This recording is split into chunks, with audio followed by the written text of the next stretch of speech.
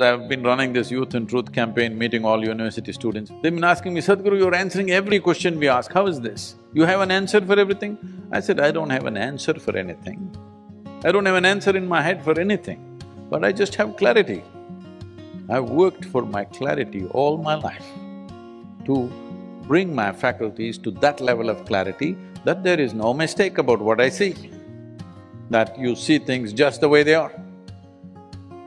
I think this will be of immense value in future because information or gathering of information becomes meaningless. Now a simple gadget will know more than the entire university knows. So this time has come, now is a fantastic time.